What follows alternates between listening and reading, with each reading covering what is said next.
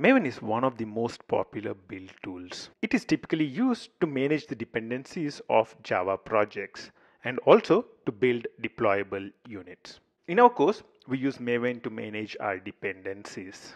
The great thing is that Eclipse comes inbuilt with something called embedded Maven. We will use that in this course.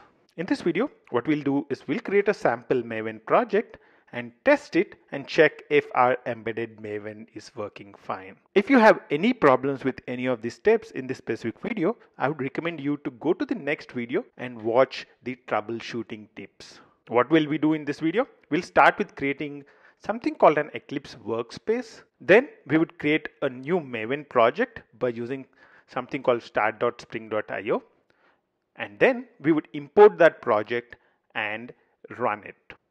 If you're able to do all these steps successfully, then congratulations.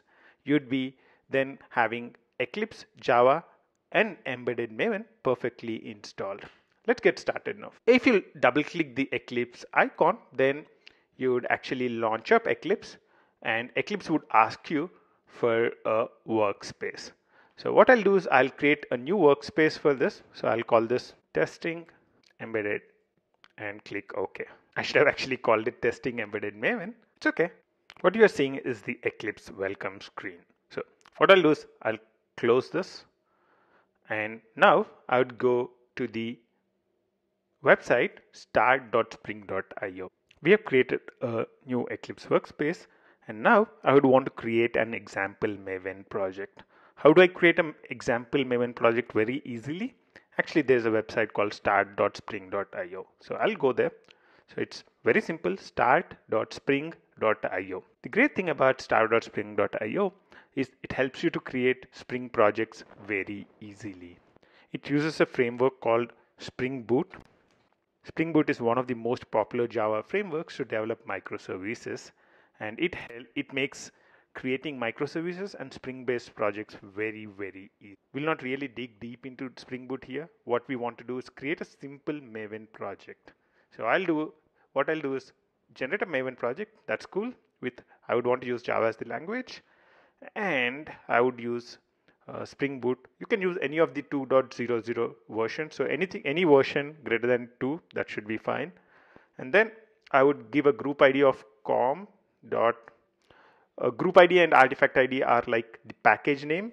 If you are familiar with Java, then group ID is like the package name and artifact is like the class name. So for every project, you need to give something like a package name, something to identify the group it belongs to, and what is the name of the project. So what I'll do is I'll call it com in 28 minutes, and I'll say Spring Boot, and I'll call the artifact as in 28 minutes. You can add dependencies. So you can add things that you'd want to use in this project. So I'll use web dependency. So I'll type in web and choose web dependency. And now you can go ahead and click generate project.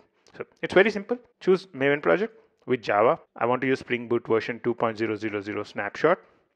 I'm using a group ID of com in 28 minutes Spring Boot. It doesn't really matter. You can put whatever you'd want in here. And the same in the case of artifact as well. And added web as a dependency, and I'm clicking generate project. This would create a zip file and download it. What you need to do is you need to extract that zip file to some folder of your choice. Once you have extracted the zip file to a folder, we would need to now import that project. How do we import that project? It's very simple. So it's file, import, existing. This is a Maven project. So we are using a Maven project. So you need to select existing Maven project and click next. You can now use browse to browse to the folder where your project is. So whichever folder where you unzip the zip file to, you need to select that from here. I have unzipped the folder to this thing. So in 28 minutes demo. So I selected that folder, and you would see that there would be a project which appears in here. That's pretty cool. We are able to now import the Maven projects because the embedded Maven plugin is working fine. Let's go ahead and say finish. If you click finish, you would see that Maven would start to do a lot of things. You would see something called importing Maven projects at the downside of the things. If you have any problems with importing the Maven projects, then it means your embedded Maven is not really working fine. I would recommend you to watch the troubleshooting video, which is below this video, to get more tips on how to troubleshoot it. But if your embedded Maven is working fine, then you should not really have a problem. It should go on. And what you should see after a few minutes, this should take a few minutes because it would download a lot of stuff. What you'd see after a few minutes is that it would create a project under which you should see folders like this: source main Java, source main resources, source test Java, and you'd also see a lot of Maven dependencies in here.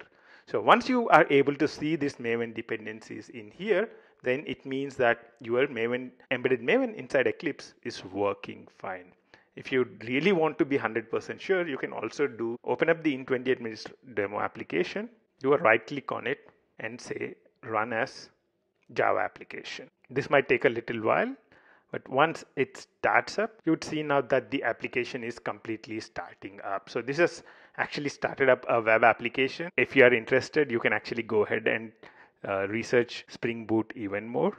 But the purpose of creating this video was to test whether your embedded Maven is working fine.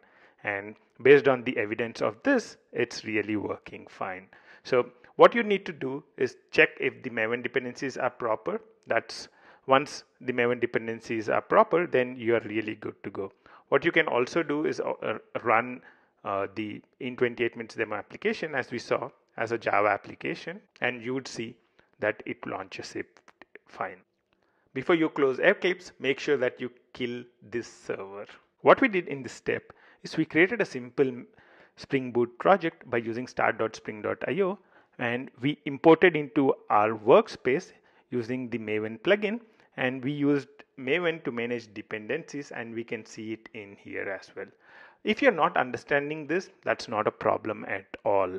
There are a lot of things which are difficult for a starting programmer to understand in here, right? So if you're a starting programmer, Eclipse, Maven, Spring Boot, a lot of these kind of things might be difficult for you to understand. Don't worry about them. The most important thing is that you got it working. So now that you got it working, you can learn about them very, very quickly. What we'll do in the next steps is, if you have any problems until now, we'll try and troubleshoot them in the next video. If you don't really have any problems, then you can skip the troubleshooting video and directly jump into the course. We will help you to learn all that is not clear in this video in detail in later steps. I should congratulate you for being able to install Java, Eclipse, and also being able to test embedded Maven in Eclipse. Take a break and get back to the course.